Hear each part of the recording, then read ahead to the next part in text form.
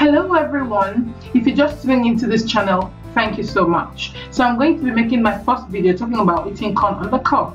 Stay tuned.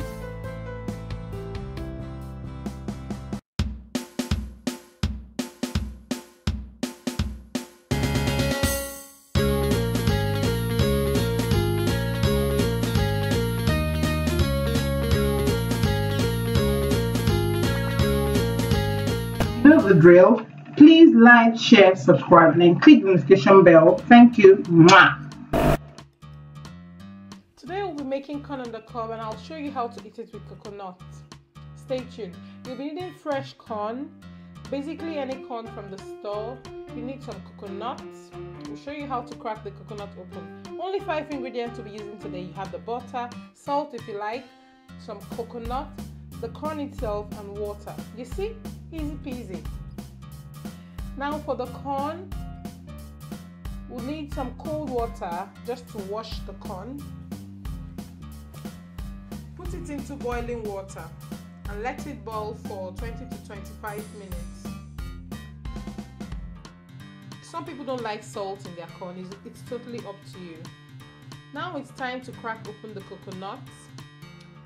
And I'll be showing 2 methods of cracking the coconut open, okay? The first one is just the very quick method.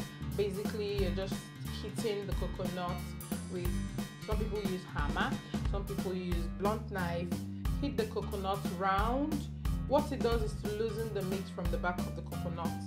And then the water starts to pour. You can see the mess that we've made.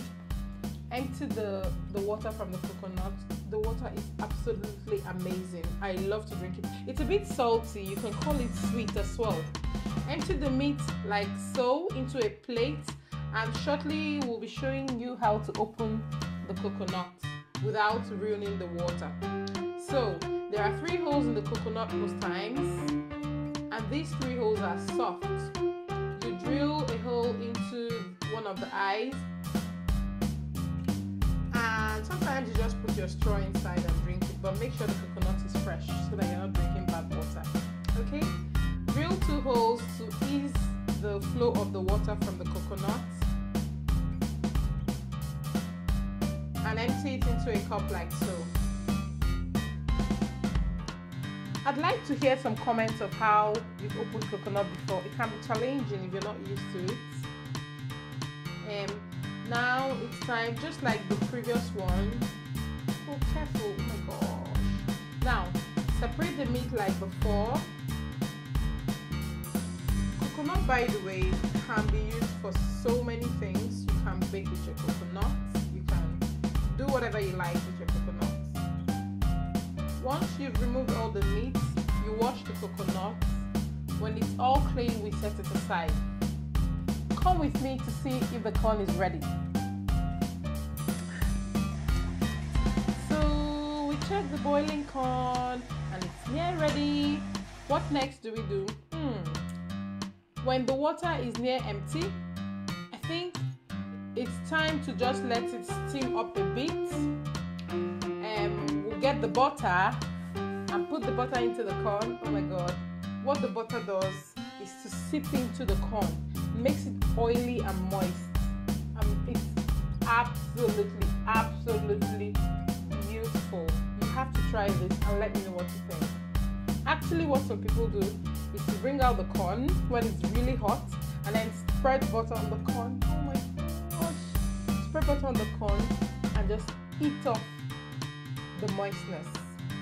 Absolutely beautiful. Relish it.